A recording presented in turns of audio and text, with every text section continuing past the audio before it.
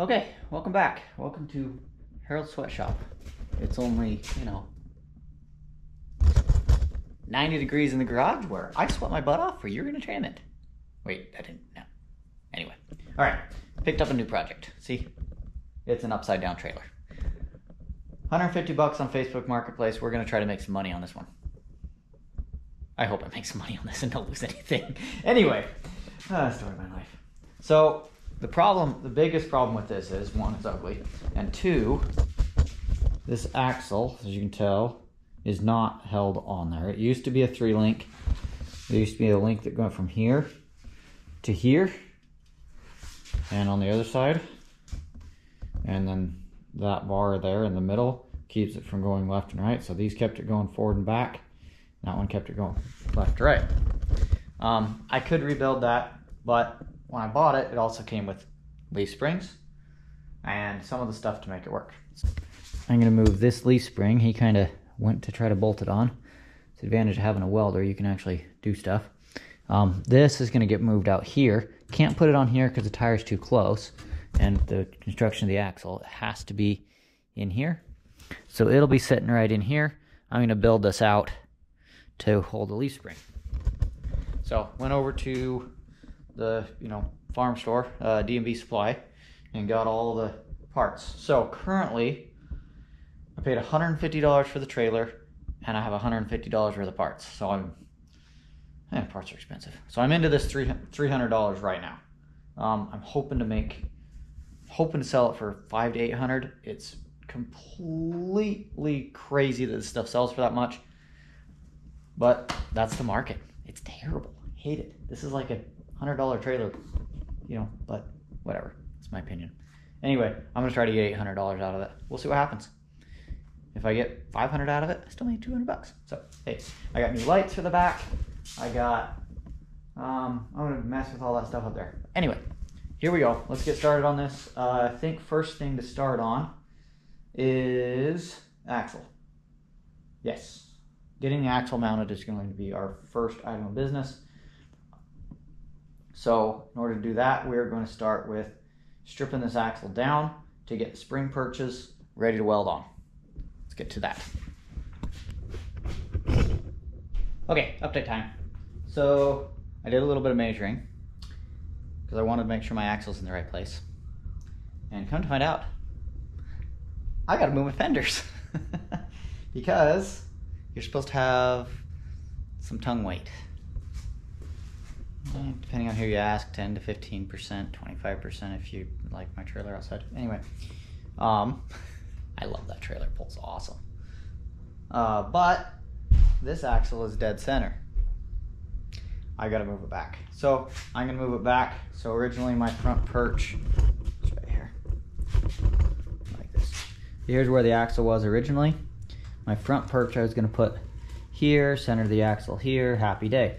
Well, my front perch actually gets moved back. I measured it out on the other side. You can see my lines right there and right there. So the axle actually gets moved back to right in here somewhere. That's the front perch of the axle. Center of the axle will be about 12 inches behind that, and then the rear perch goes back here. So a little bit more work, but if you want a trailer that pulls properly, that's what you do. The way I do it, some people say you take into account the tongue weight and all this. I don't, from the front of the trailer forward, I don't count that at all, unless you have something significant. They put a motorcycle up there. Can't now. Anyway, but unless you have something significant on the front, which I don't, I just count the distributed load on the bed. Because I'll tell you what, when you're towing a trailer, my garage doors close automatically at 9 o'clock. And it's telling me that they're gonna close. They're closed. Anyway. Yeah, because when you're towing a trailer and you're off balance, you have too much tail weight on that trailer, it starts to wag about between 40 and 45 mile an hour. Every time that speed, whoo, it gets fun. Don't advise it, don't try it. Anyway, so we're gonna get this in the right place so this trailer is safe to pull. So anyway, I'm gonna probably get these tacked in there or something. It's kind of getting late. Like I said, it's 9 o'clock. We'll see how far we get. Okay, time for a bit of an update. It's the next day. Anyway, so I got my plates tacked in here. This one here, of course the tack's broke on me because I had to pull it, but whatever. That one there, and then I did the same on the other side. And then I rough set my springs here. Yeah, I know, I gotta get new bolts. Oops, got the wrong ones. Anyway, figure that out. And I got an annoying beeping noise, and I got an annoying beeping garage door opener. I hate those things. Anyway, so what I did to square up the axle, I'll show you real quick. So it's important that the axle is square. In case I haven't told you yet, the previous person who set the axle set it dead center in the trailer, not the right place. So I moved it back to where it's supposed to be. So what I'm going to do to set the axle square, I've done this on every trailer I've built and they tow beautifully. I go from the center of the axle, which I'm just going to go off the bolt head there, up to the center of my hitch. I'm at 132 7/8 on that one.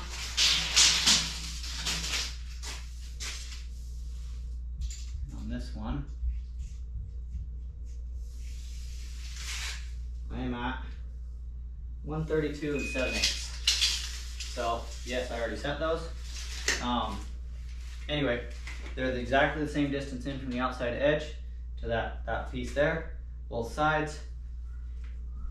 And from this center of this pin to there, center of that pin to there is exactly the same. So I'm ready to tack those perches on. Okay, it's time to set our perches on the axle. Made a decision earlier that I'm doing spring under axle. I don't want spring over axle, I want spring over axle. So spring is going to set like that, okay, in relation to the axle. So I want, axles typically have a bow in them. They're not normally straight. And so these brackets here, I left them on there for this reason right here. They are parallel on either side. And this side of the axle was the up side, which was the, anyway, the whole trailer's upside down. It's kind of screwing with my head. Anyway, it faced the trailer. This side did. And so I got to put our axle perches on. Alarm's going off. Okay, I got to put my spring perches on this side. So in order to do that, I got to figure out where I want to put them. Well, the spring sits right here. So the perch is going to sit right here as well. I just took a measurement from the face of the trailer here to the face of the hub, did the same on both sides, got it all centered up, ground my spot smooth. Now I'm going to set my perch. So I got my perch lined up here. Now, because the trailer's not level, I could level the trailer if I really wanted to. I'm just going to use my level finder here. I got 0.9 degrees there. I'm going to set it on here. I'm going to set this to close to 0.9 if I can get it. It's a little wiggly. So there, I got it set to 0.9. I know what I'm going to do is I'm going to hit it with the welder, tack it there, adjust it, tack it again. I'll probably have to adjust it 2 or 3 times to get it exactly where I want it. Yeah, it's 1.0, close enough for now.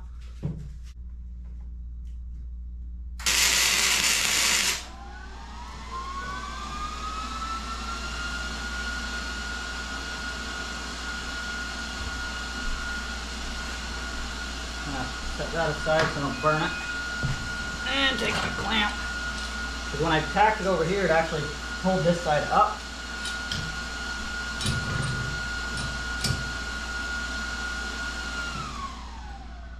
I'm going to pull it back down to the axle. Stick a tack over there.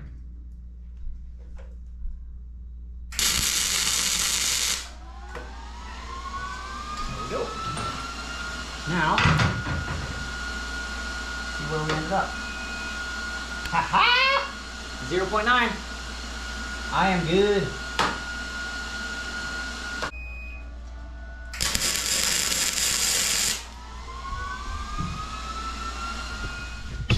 And I get this one tacked on this side now.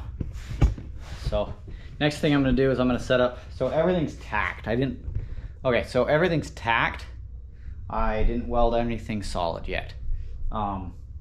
Next thing I'm gonna do is I gotta set my springs up with all the bracketry on them. Set the axle in there, U-bolts, everything. Not tight, but put it in there. Make sure all of it looks right. Make sure nothing's gonna be interfering, anything like that. And then I'm just gonna weld it all out. Okay, snuck out to the garage for a few more minutes. I wanted to get the axle mocked up. And there it sits, just like that. So I've got the spring purchase here. They're tacked onto the axle. They're not welded solid yet. I'll get those on. And these plates are tacked in. That bracket's tacked in. Everything's tacked in. Nothing's held solid yet. But I like the way that looks. So this is ready to weld in, ready to burn everything in. Before I do that though, I'm gonna take some measurements. That thing is annoying. I am gonna take some measurements from the front, from the tongue to the center and center, just make sure that axle is straight in there. Okay, so we've made some more progress on this. It's been like a week since I filmed last, but I'll show you what I got done. So I got the axle fully welded in, fully mounted. Kind of like the way that turned out. It actually turned out really good with these little pieces in here, and my welds actually turned out pretty good. So these are all bolted on, springs are on. It is fully mounted. I got the wood crap pulled off. I mounted some tail lights. These are just cheap. The brackets and everything were already there, and so I just bought the ones that just bolted right in. I went ahead and soldered the connections there, and I soldered the connections there. So we got good connections on our taillights back here, and right now I'm in the process of flipping the trailer over. This is gonna get interesting.